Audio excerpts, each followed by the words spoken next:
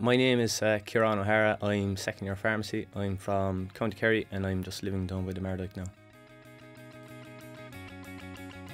In pharmacy you take everything that ranges from chemistry, biology and then just practical side, so we'd be making up suspensions, every tablets, capsules, anything you name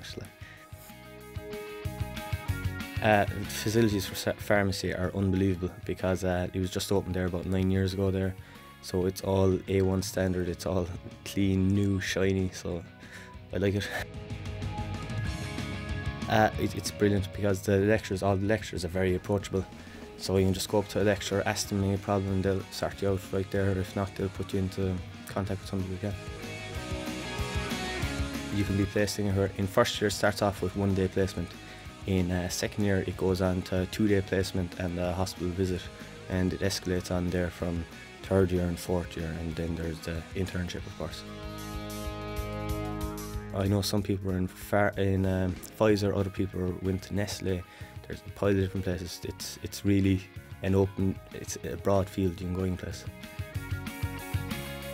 Like just working in a pharmacy out on the shop floor, a place like that, and it's great for learning, is you're learning during that time as well. And like when you're immersed in work, when you're immersed in the situation, like you'd be surprised how much it actually go in rather than sitting down as a book learning. It is certainly challenging, but with every great challenge there's a huge reward then afterwards, and diverse as well. It's great altogether for the fact that there's labs inside there and you actually get taught. It's a practical environment, and they'll give you feedback as well, so basically you won't go out and killing your patients. So basically it's very good there because it's specific for pharmacy. We've all got our own key cards and we can go in there when we want, so it's brilliant.